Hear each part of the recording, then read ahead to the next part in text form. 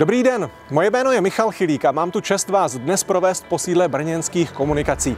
Jako první si popovídáme s tiskovou mluvčí Békomu, paní Vladimírou Navrátilovou. Dobrý den. Dobrý den. Paní Navrátilová, můžete nám nejprve povědět něco málo o místě, kde se právě nacházíme? Nacházíme se v prostorách areálu bývalých městských jatek. Ten areál tady byl vybudován koncem 19. století a byl tehdy situován do nezastavěné jižní části města na pravý břeh řeky Svitavy a podél nově vznikající ulice Masná.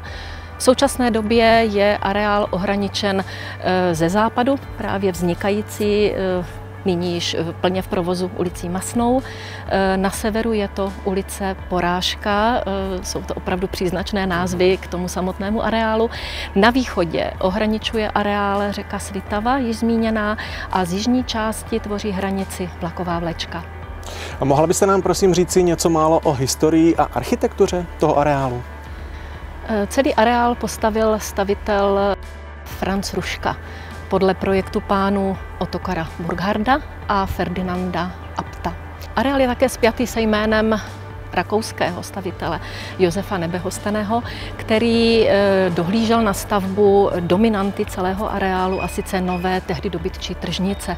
Mimochodem, pan Nehostinný se podepsal také pod stavbami jiných míst v Brně, například Mahenova divadla nebo haly hlavního nádraží, anebo také na ulici Rooseveltově současného krajského soudu.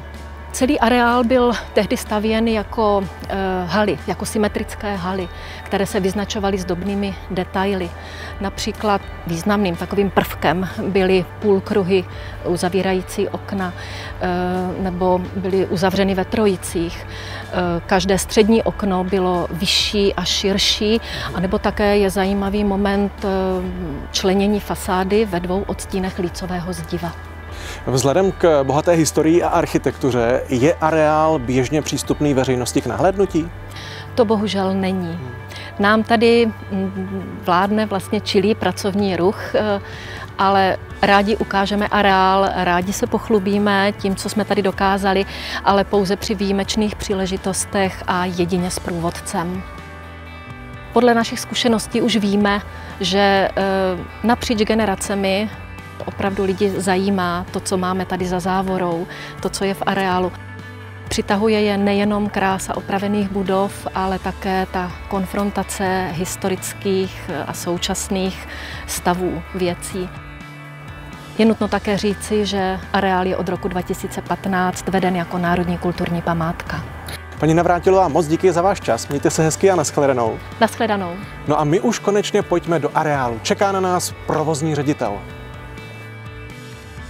Slibovali jsme vám pana ředitele, v tuto chvíli s námi provozní ředitel Békomu, pan Jan Klištinec. Dobrý den. Dobrý den, vítejte u nás v areálu. Děkujeme. Pane řediteli, můžete nejprve přiblížit tu historii celého areálu předtím, než se zde usídlil Békom?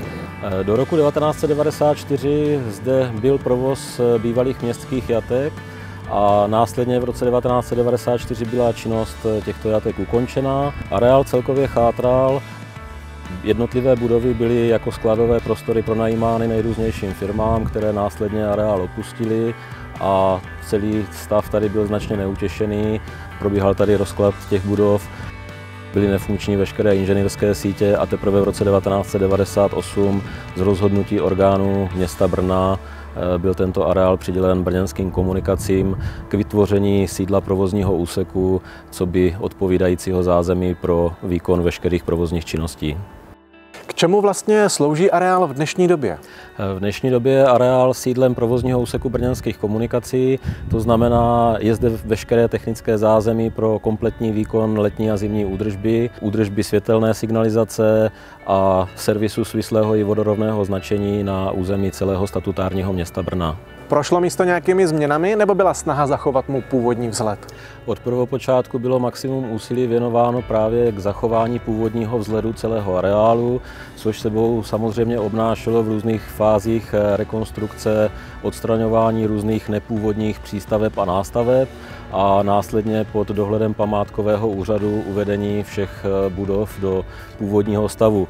Konkrétně třeba, když se podíváme na administrativní budovu za námi, tak k její rekonstrukci byly použity cihly speciálně dovezené na tuto akci přímo z Anglie, neboť v České republice se žádný jiný obdobný materiál nenacházel. Pane řediteli, moc krát díky za krásné povídání, no a my už půjdeme do areálu. Není zač a vy si užijte prohlídku. Začínáme u budovy B4. Zde dříve sídlil ekonomický a nákupní útvar a v posledním patře byla ubytovna pro učně, jelikož masný průmysl měl i své učňovské středisko. Dnes je tato budova opravena a pronajata jako kancelářské prostory různým firmám, které zde mají svá sídla. V přízemí budovy má Bkom kanceláře pro odtahovou službu. V tuto chvíli se dostáváme k budově B1, která sloužila jako sídlo ředitelství firmy Masná Brno AS. V horním patře bylo zdravotní středisko pro zaměstnance. Nyní je opravená budova rovněž pronajímána jako kancelářské prostory. Tak a můžeme jít dál k budově B7. Tato budova dříve sloužila jako žlazárna. Zde se upravovaly a zamražovaly žlázy s vnitřní sekrecí z vepřového dobytka. Ty byly pak exportovány k dalšímu zpracování do Prahy, kde z nich byly vyráběny léky na zažívací a trávící ústrojí. Prostor nyní Bkom využívá jako garáž pro potřeby odtahové služby. V budově B9 měl své kanceláře technický útvar závodu a ve druhé polovině budovy byly učňovské porážky, kde se učni učili porážet jak vepřový, tak hovězí dobytek. Nyní je v této budově v nájmu firma Hauskrecht, provozující parní pivovar. Hned naproti je budova B11, kde sídlila městská veterinární správa. Ta dohlížela na kvalitu poražených kusů, aby mohly být předány k dalšímu zpracování. Nyní jsou prostory pronajímány taktéž jako kanceláře. Malá bílá budova, nyní vrátnice Areálu. Dobrý den! Má označení B2A. Byla budovou příjmové vážnice vepřového dobytka. Vepřový dobytek z celého Jihomoravského kraje, dovážen dobytčími vozy, se zde zvážil a poté ustájil do vepřových stájí, kde odpočíval, aby maso stresem neutrpělo na kvalitě. Vepřové stáje byly zbourány a na jejich místě je vybudováno parkoviště pro zaměstnance Bkom. Budova B41, u které se nyní nacházíme, plnila funkci vepřové porážky. Prasata se naháněla pomocí trubkových naháněcích uliček. Denně zde bylo poraženo až 1100 kusů prasat. Nyní je v této budově asfaltové, solné a solankové hospodářství. Pojďme si vysvětlit, co přesně tyto termíny znamenají. Asfaltové hospodářství. Asfaltová emulze v nádržích, která se nahřívá na teplotu 60 stupňů Celsia, se následně přečerpává do vysprávkových vozů. Tyto vozy provádí opravy vozovek technologií tlakové vysprávky, kdy je tekutá asfaltová emulze tlakem vzduchu nanášena z vysprávkového vozu na opravovanou pozemní komunikaci a následně zasypána jemnou štěrkovou drtí. Solankové hospodářství. Zde jsou nádrže, ve kterých se připravuje roztok tzv. Solanky, což je 20% roztok technické soli s vodou. Technická posypová sůl se při zimní údržbě komunikací používá do venkovní teploty minus 7 stupňů Celsia, ale při dalším klesání teploty je pro údržbu s posypovou solí zapotřebí používat i solný roztok. Solné hospodářství, uskladnění technické posypové soli, která je soustavou 4 pásových dopravníků nasypána do násypníků, přičemž každý má objem 20 metrů krychlových. Nasypání trvá 18 minut. Násypníky jsou vybudovány v prostoru, kde bývala vepřová střevárna. 2 násypníky jsou pro technickou sůl a druhé 2 pro drť a písek. Následné naplnění sypače při výjezdu trvá maximálně 10 vteřin. Jde tedy o rychlejší naplnění posypových vozů oproti dřívějšímu nakládání kolovým nakladačem. A už se přesouváme dál, tentokrát k budovám označené B45 a B44. Původně v přízemí chladírny, jídelna a kantýna, v prvním patře sociálních zařízení pro dělníky.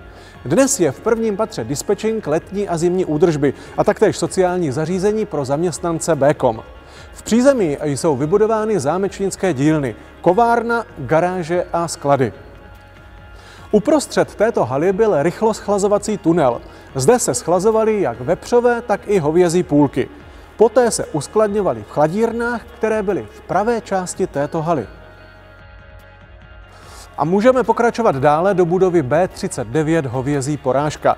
Zde se poráželo až 350 kusů hovězího dobytka za den. Nyní je zde sklad posypového materiálu, drtě a písku. Budovy, na které se nyní díváme, B34 a B37, jsou původní budovy druhé hovězí porážky a držkárny.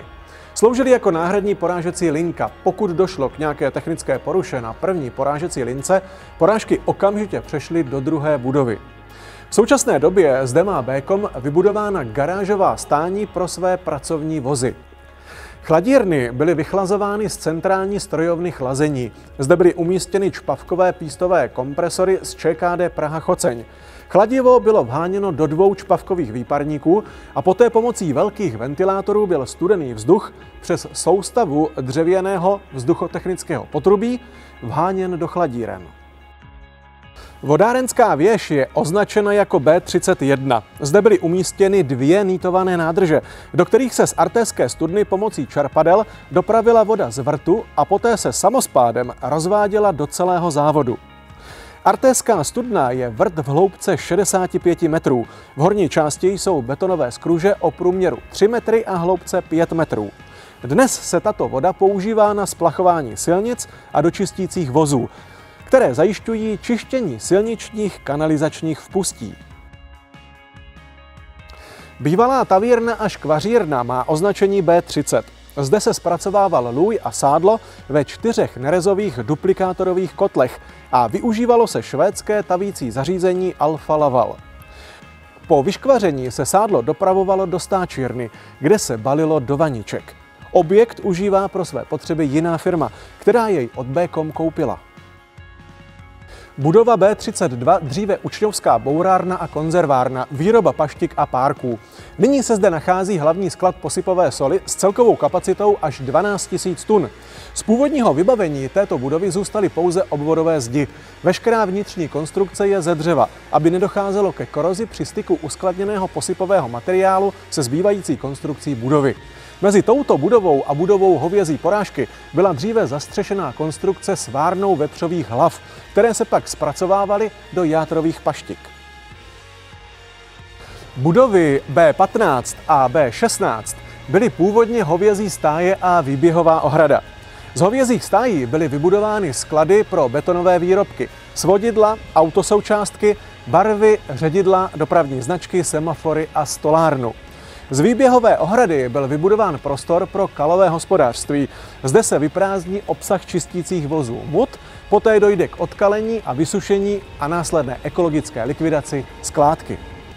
Z těchto budov byly za druhé světové války vypravovány transporty romských občanů do koncentračních táborů.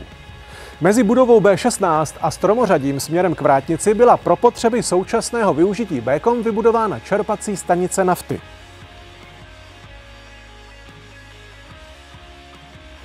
Nyní se pojďme podívat na bývalou budovu autodopravy, která stále nese označení B13. V současnosti jsou zde umístěny v přízemí dílny pro potřeby servisu světelné signalizace, v prvním patře šatny a sociální zařízení a ve druhém patře kanceláře vedení provozního úseku.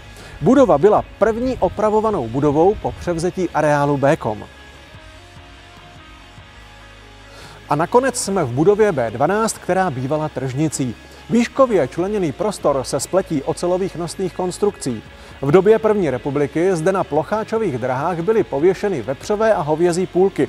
Obchodník si vybral kus, který se mu líbil, v Masné burze si jej zaplatil a poté odvezl. Nyní tento prostor slouží jako garážová stání zejména těžkých mechanismů, autodílny, dílny vodorovného a svislého dopravního značení a je zde umístěna i výměníková stanice tepla.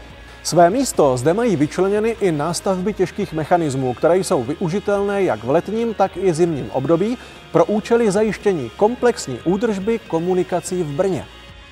Jsme v závěru naší procházky a návštěvy. To byl rychlý průlet jak architekturou, historií a areálem společnosti Brněnské komunikace AS. Díky za váš čas, díky za návštěvu a třeba někdy příště na viděnou.